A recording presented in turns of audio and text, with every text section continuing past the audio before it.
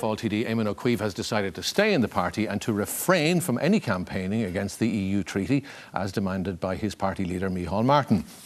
Now, this, of course, ends days of speculation about whether the former deputy leader would, in fact, leave the party in order to be able to campaign for a no vote on May 31st. He's with us now. Éamon Ó Cuív, good evening to you. Well, you huffed and you puffed, but in the end, you bottled it. No, I wouldn't agree with you, Richard. There were two choices to make. The choices became very apparent on Friday evening. Choice number one was to be silenced for 3 weeks in relation to the fiscal compact treaty and the referendum. And the other choice then was to be able to say what I wanted for 3 weeks, but to lose the support and the work of the huge number of Fianna Fáil people who would see it the way I see it. And it was a very hard decision. It wasn't an easy decision. So but I think you're letting them down, aren't you? You say that there's a considerable support for your view, for the anti-treaty view. Yes, but the support... Why not give them the leadership then that they require? Well, funny enough, but all the messages that were coming in the last 24 hours in particular, were nearly unanimously, I'd say 90%, people saying to stick in with Fianna Fáil and to work through the party to bring change about, because in... Change to what, though? Change to the kind of policies that we're following in Fianna Fáil, but that obviously this one I don't agree with. On the single biggest issue to confront this country, and you've said yourself that this is a massive issue for the country, and it split the country.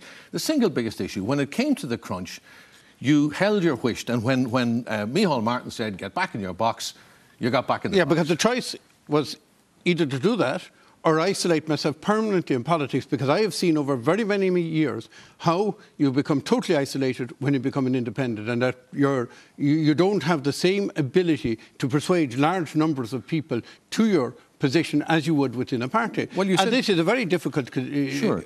And, you know, this is the old Dessie O'Malley dilemma that was arisen. You might remember when Charlie Haughey told Des O'Malley to shut up about the Anglo-Irish agreement. Now, would you liken Micheál Martin to Charlie Haughey on this one? Well, what I'm saying is the same syndrome. But is it una doce, una voce? Well, what I'm saying is exact same situation.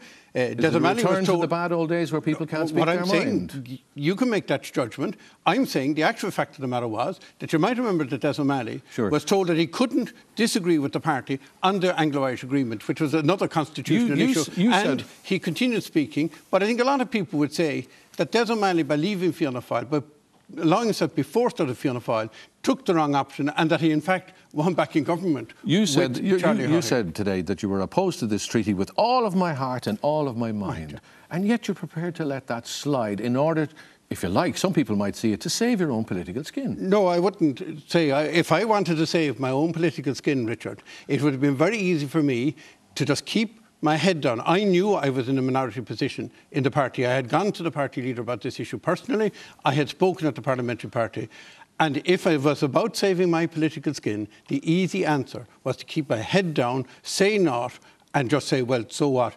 My political benefit is to remain as deputy leader of Fianna Fáil. Now, by coming out, by being very open about this, I've lost the deputy leadership of Fianna Fáil. I've lost my position on the front bench of Fianna Fáil. And you've lost credibility, haven't you? And the clear choice of the vast majority of members of Fianna Fáil, and they are huge in number, who support my view is we'll work together within the party for change rather than outside it. Do you still have full faith and confidence in Micheál Martin as the leader? Micheál Martin is the elected head of our party. He has his views, and I will continue as a member of the Parliament. No, that wasn't what I asked you. I mean, what I asked you was, do you have full faith and confidence in Micheál Martin as the leader of Fianna Fáil? Oh, as the leader of Fianna Fáil, absolutely.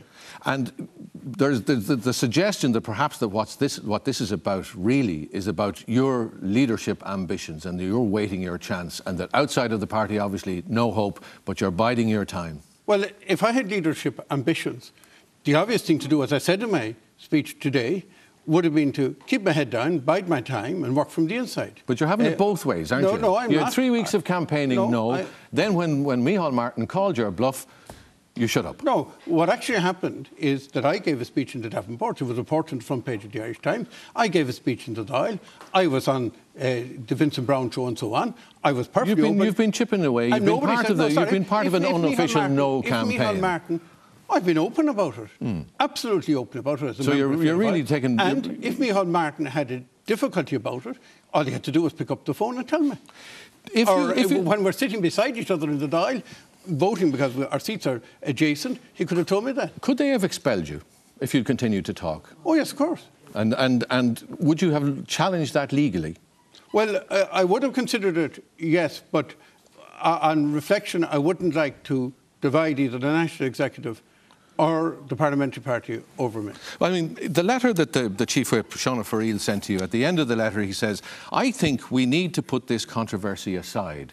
And then what you do is you call a press conference, you leave everybody waiting for 3 or 4 days, you say that you're about to make a momentous decision, you get up in the Plinth and Leinster House, you get another spake at this, another opportunity to tell people why they should vote no, and then at the end of it, the momentous decision amounts to you keeping stum.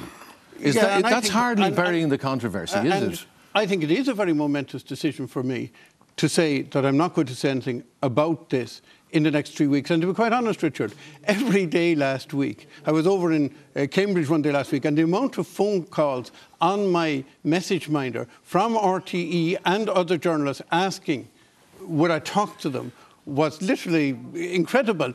And therefore, this idea that suddenly, because I say I'm staying in Fianna Fáil, that the media is a bit huffed that I didn't do what they'd like me to do, amuses me, to be quite frank, because they were literally after me every day for the last week. On Friday, I got a letter. I said to the people who asked me that I would reflect on it over the weekend. But you had a fair old run first. What do you mean a fair old run? Well, you had a fair old number of weeks to have a go at this, even though you knew it would cause displeasure to the party. You knew that when you lost the deputy leadership. I did not know there was any difficulty because nobody within the party... But why did you lose the deputy leadership?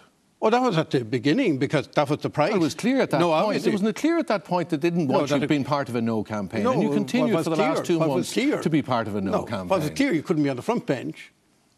Or and you thought it was OK to be on the backbench? Oh, and backbenchers always have, I suppose... On a crucial issue like this, which had gone through the Ardèche and it was to be a united voice, and still you were chipping away, and you knew it was causing the party embarrassment, you knew it was causing the party leader embarrassment, and you knew it could damage him, and still you kept talking. Well, what I think is quite interesting is the reaction of the media this evening, because in the Desamani case, they've always written the history that Desamani was right to keep talking, to the point he actually got thrown out of the party. And in my case, when I kept talking, I seem to have been wrong. There were both major constitutional issues. There were both issues that each one of us felt very deeply upon. But the reaction of the media in one case is polar opposite of the reaction in another case. I suppose people tonight, very final quick question to you. People wonder, will you really be able to keep your mouth shut now? Oh, yeah, absolutely. Éamon Ó Cuív, thank you for coming in.